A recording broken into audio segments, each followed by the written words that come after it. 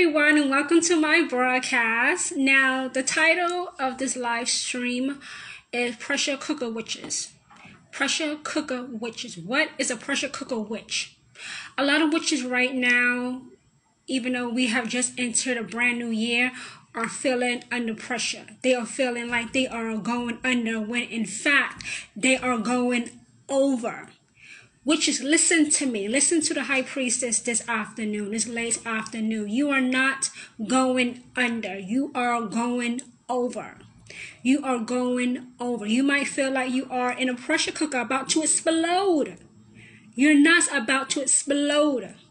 You are applying pressure, witches. You are applying pressure. You are not under pressure. You are not backed up in a corner like a rat. You're not between a rock and a hard place. You are applying pressure. How are you applying pressure? Every single time you do a spell, ritual, hex, or curse, you know, because I always talk about this, you have to do your part to make that spell, hex, ritual, curse manifest. There has to be some action in the mundane world for your spell work to manifest as you intended. You are applying pressure by doing your part to make your spell work come out the way you intended. You are applying pressure, witches. Even though I don't care what you are going through, I don't care who's talking to you crazy, talking shit about you, abusing you in any way, shape, or form. I don't give a fuck. I'm telling you right now, you are not going under. You are a pressure cooker witch. You are applying pressure. There is no other group of people on earth that is more committed to real, significant, and permanently positive change. There is no other group besides witches that is committed to real, significant, and permanently positive change. Change that will make a difference, finally, for some of you witches, a good difference in your bloodline. You won't feel like you have to dig yourself out of any hole you might have put yourself in, or any hole somebody else have put you in. You are applying pressure. I don't care how far in financial debt you are. I don't care how heartbroken you are after Valentine's Day. Who cares? You have to apply pressure by choosing, making a choice, even today after the end of this broadcast, choosing to be better. It's a choice. It's a choice. It's a choice. You have to choose to be better. If you choose to be bitter, everything in your life will suck like a lemon. Everything in your life will be sour like a lemon. You will be under pressure. You will be going under. And I am not satisfied with any witch going down to the pits of darkness and sadness and grief and sorrow and pain, emotional, mental, physical, psychological. I'm not satisfied with that, because no witch should be going through that. People who are not witches go through that shit because they are not witches. They are not like how we are. They are not how we are. So they don't know how to come back from stress. They don't know how to deal with stress like witches do, the right way to deal with stress.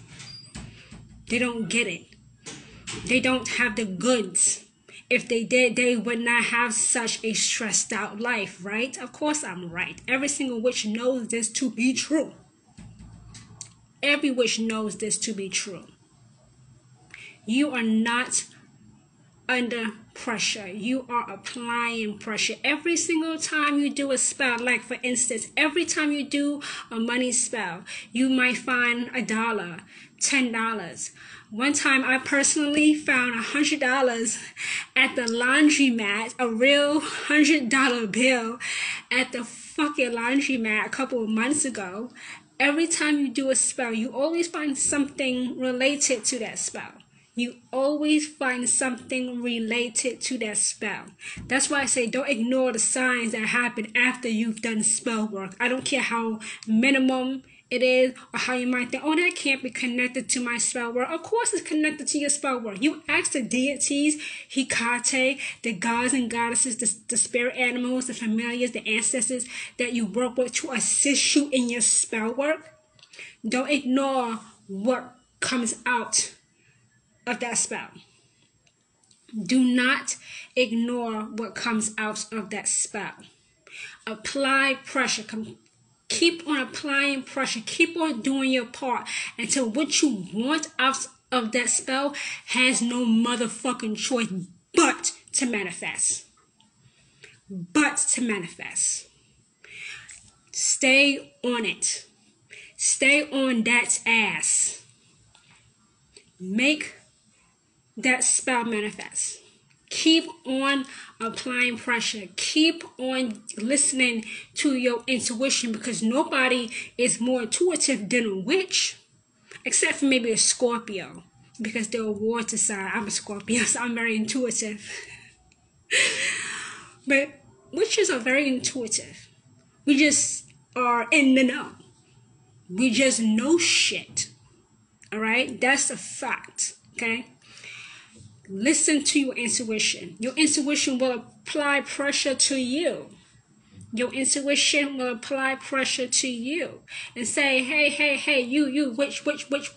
Pay attention. I'm trying to tell you something. I'm trying to show you something. You need to listen. You need to shut up. Stop talking so much and listen to me. Your intuition tell you what is connected to your spell. What type of pressure? Should it be a little bit of pressure?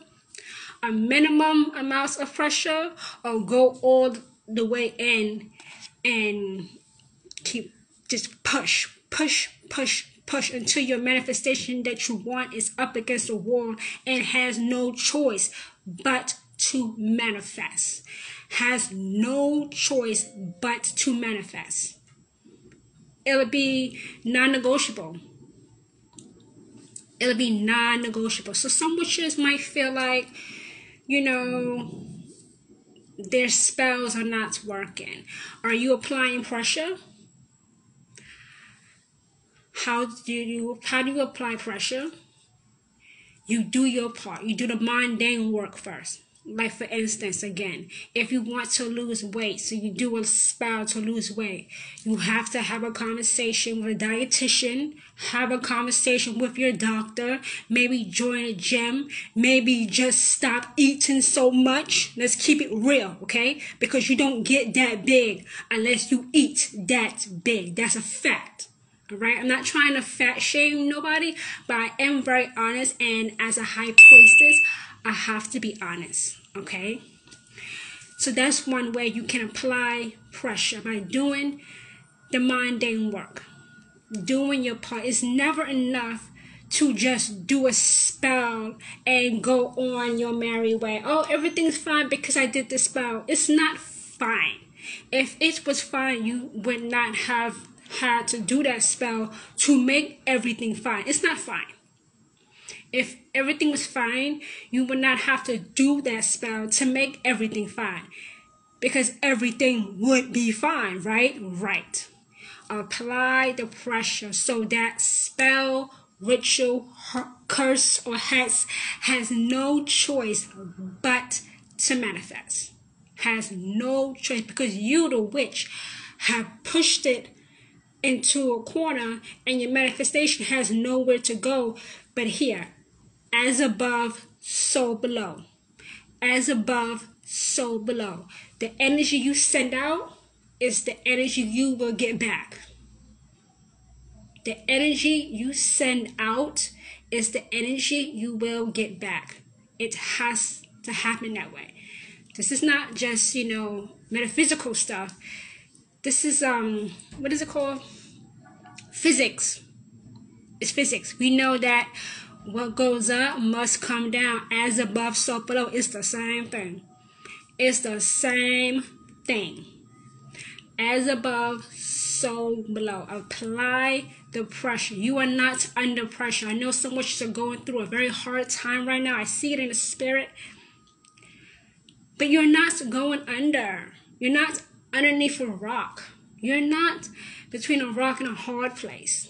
You're not. Other people are, because they're not witches. They don't know how to work with the energy found in nature to bring about real, significant, and permanently positive change. That's their problem.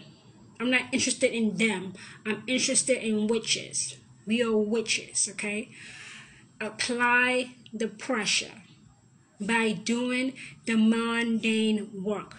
So much so that means you keep doing even when you have setbacks with doing the mundane work, you keep on doing it. Or you come out, your intuition will give you new ideas how to apply the pressure in a different way so that it can manifest.